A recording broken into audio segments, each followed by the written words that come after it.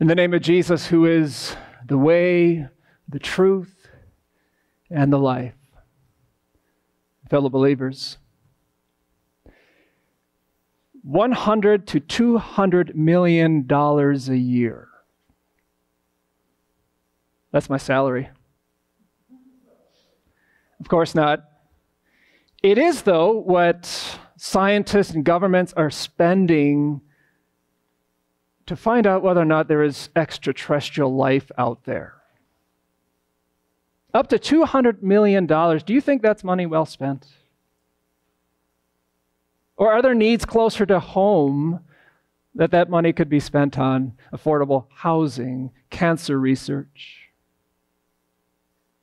Why are people so interested in whether or not there are aliens? I think it's because people want confirmation that we are not alone. And if we could find this extraterrestrial life, and if it was intelligent life, that they had technology that we don't have, well, we would benefit. I have news for people like that, and news for you this morning. It's actually a message from Mars. Not the planet Mars, of course, but Mars Hill, a rocky outcropping in the ancient city of Athens, from which the Apostle Paul preached a sermon 2,000 years ago. A sermon in which he said to his audience, God is near you. And a sermon in which the Apostle Paul says to us, God is revealed through you. Listen to the words of our text as they recorded in Acts chapter 17. Paul then stood up in the meeting of the Areopagus and said, People of Athens, I see that in every way you are very religious. For as I walked around and looked carefully at your objects of worship, I even found an altar with this inscription, to an unknown God. So you are ignorant of the very thing you worship. And this is what I'm going to proclaim to you. The God who made the world and everything in it is the Lord of heaven and earth, and does not live in temples built by human hands. And he is not served by human hands as if he needed anything. Rather, he himself gives everyone life and breath and everything else. From one man he made all the nations, that they should inhabit the whole earth. And he marked out their appointed times in history and the boundaries of their lands. God did this so that they would seek him and perhaps reach out for him and find him, though he is not far from any one of us. For in him we live and move and have our being. As some of your own poets have said, we are his offspring. Therefore, since we are God's offspring, we should not think that the divine being is like gold or silver or stone, an image made by human design and skill. In the past, God overlooked such ignorance. But now he commands all people everywhere to repent. For he has set a day when he will judge the world with justice by the man he has appointed. He has given proof of this to everyone by raising him from the dead. So far, God's word. The Apostle Paul ended up in Athens after being chased out of the cities of Thessalonica and then Berea. This seemed to be an unplanned stop. And Paul now had some time to kill as he waited for his co-workers, Timothy and Silas, to catch up with him. And so like anyone who was in Athens, he made a tour of the city. And what Paul noticed were temples everywhere, idols on every street corner, it seemed like, especially in the marketplace. And he found one idol that was of particular interest. It was labeled like this, to an unknown God. And Paul thought, here is my in. Here is my springboard to reach out to these Athenians. And he said, I'm going to proclaim to you this God that you don't know.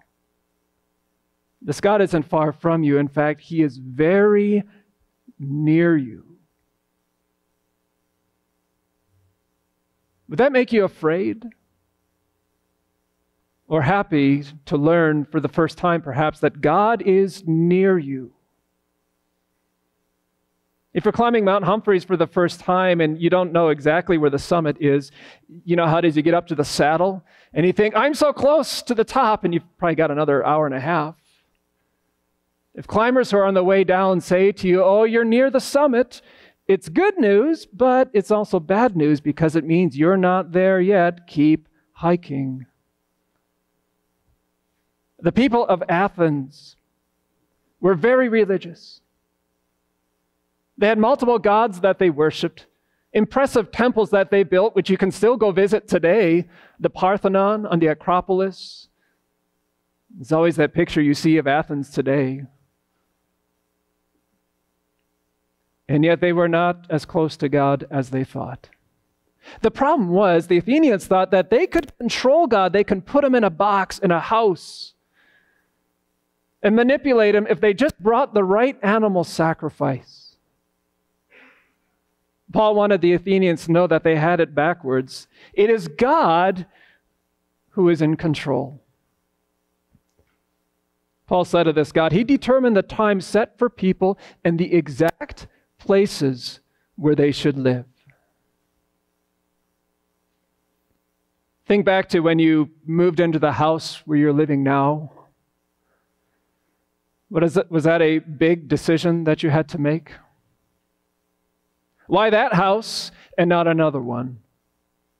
Why this city and not another city? There were many factors that went into making that decision. But Paul gives us the behind the scenes, the one who determined where you would live, not just Arizona, not just northern Arizona, not just Flagstaff and the areas or down in the valley, but right down to the street name and to the house number. God determined this, as Paul explained, so that all would seek him and perhaps reach out for him and find him. The true God does not play hide and seek with humanity. If that's the case, though, then why do so many people seem to have a problem finding this God?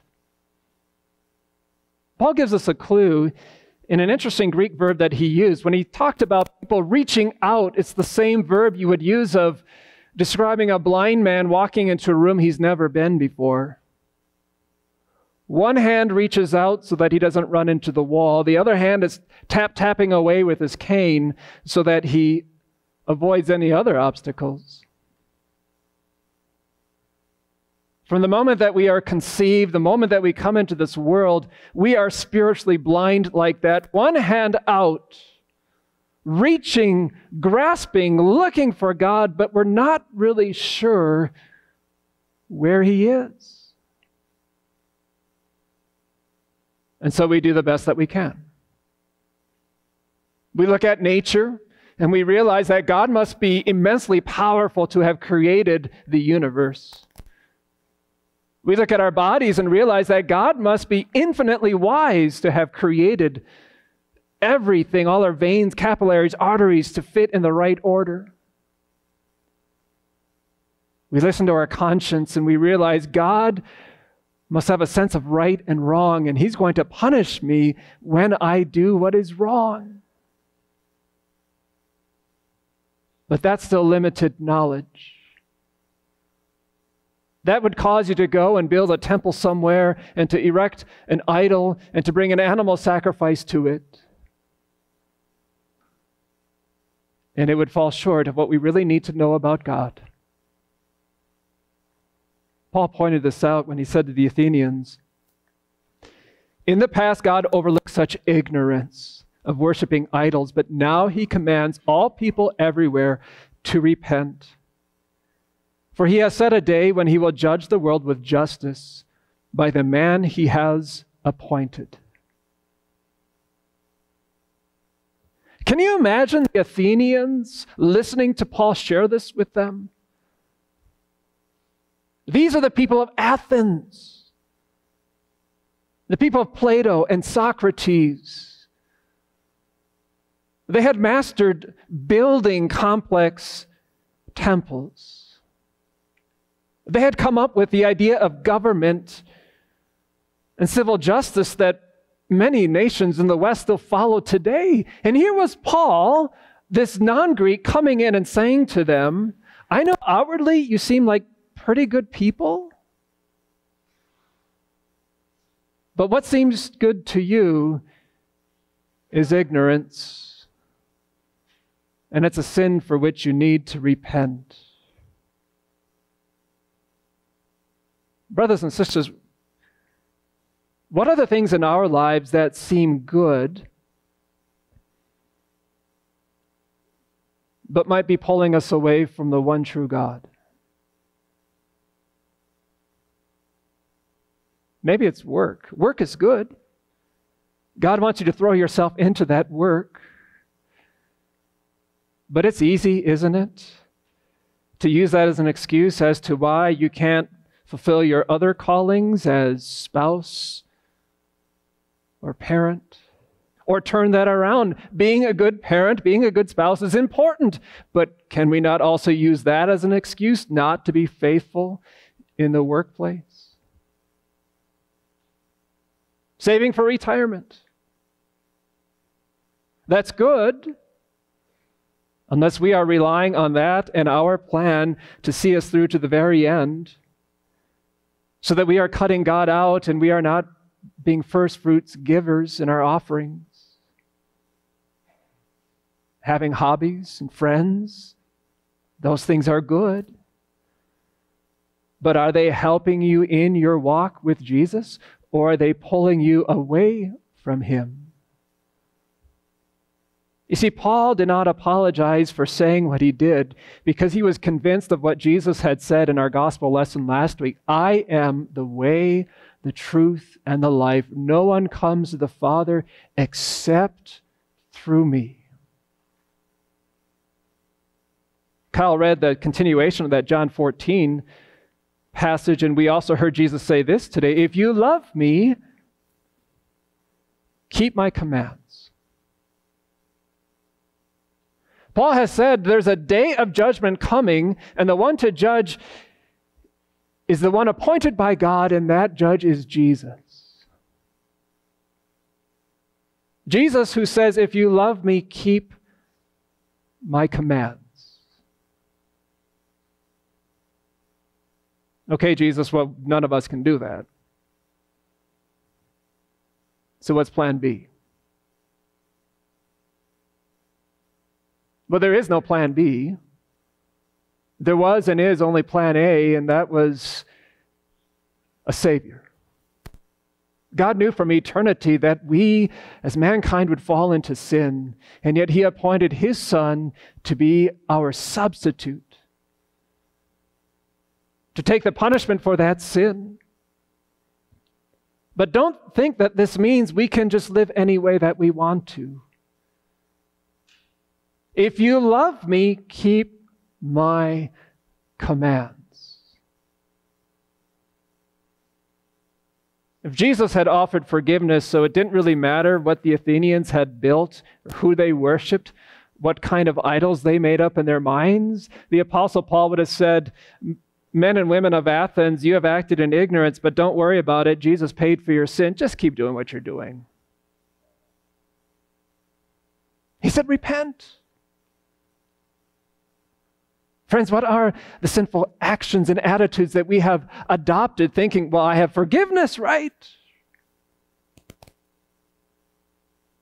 People want to turn away from that path of forgiveness as much as a hiker would turn away from a path going with rattlesnakes. God is near you. It's a warning. Judgment is coming. But it's also a word of comfort, isn't it? God, in the person of Jesus, is near you. He is with you. He covers those sins. The Apostle Paul not only had something to say to the Athenians that day, he also speaks to us 2,000 years later. He reminds us, believers, God is revealed through you. You see, if it's true, and it is, that we can't find God on our own, that we can reach out for Him, but we remain blind, then someone else needs to tell us about Jesus. That's the wonderful privilege that God has given to each one of us. And there's something we can learn about sharing our faith from Paul's experience in Athens. The first thing to note is this, that Athens was an unplanned stop for Paul. And yet he made the most of the opportunity. How often do you get up in the morning and say, today I'm going to witness my faith? I suppose it's something we should all be saying every morning. And yet we are in our scheduled task that we need to accomplish. And then before you know it, you're standing by the water cooler listening to a coworker who's just spilling their heart about something going on in their life. Do you see that as an opportunity? Can I share Jesus with this person? That's the way the Apostle Paul thought. As he walked around Athens, he saw all the temples and the idols. He was greatly distressed. I find it interesting that Luke doesn't tell us, the author of the book of Acts, he doesn't say that Paul was really angry. Or he shook his head as he thought about these Athenians. Boy, everyone thinks they're so smart, and yet they worship idols of stone and gold and silver. What a bunch of idiots. He was distressed. His heart went out to them. Is that how you feel about the unbelieving friends that you have who may have made fun of you for being a Christian or coming to a church that is so strict about holding to God's word? Or what about the people who are living openly sinful lives and they are suffering as a result? Their life is a mess and they only have themselves to blame. Do you just shake your head, wish them luck? Paul gives us another way, doesn't he? Greatly distressed. He did not look down on the Athenians. But neither did he let them off the hook either. He made it clear that the way in which they were living and the things that they believed was ignorance. And it was a sin that needed repenting of. This is perhaps the hardest part of witnessing to someone. It's easy to say God loves you, Jesus died for you. But the person you're speaking to is thinking to himself or herself, so what? Why do I need Jesus? One pastor put it this way, and it's always stayed with me. He says, we need to love our friends, family, and neighbors so much that we say with a genuine tear in our eye, based on what you have said, based on your life, you're not going to heaven. Would it take courage to say something like that? I think more than courage, it takes love. Do I love these individuals enough to share both God's law, which points out sin, as well as what Jesus has done for them? The final thing I think we can take away from the Apostle Paul's experience in Athens is don't think that because you have witnessed that there will always be positive results. When Paul got talking about the resurrection, many of them sneered and they dismissed Paul and they said, well, let's listen to him some other time. There are only a handful of people that came to faith and came to Paul to learn more. Have you ever wondered how Mt.Calvary Lutheran Church has been around for about 75 years, and take a look around you? Why aren't there more people here? There was a time when this congregation was bigger. What's going on? It should not surprise us. In spite of being faithful with the word as individuals, as a congregation, through our school, that not everyone will listen. But that's God's business. It's the Holy Spirit who converts. It's our privilege to take that word and to be faithful in sharing it with the people of our community. God is near you. God is revealed through you. I find it interesting that $100, $200 million a year are being spent to find out whether or not there is life out there, when we know that there's eternal life right here in the Word of God. By God's grace, you know this and you believe it. And may God's grace now motivate us to share that message with others. Amen.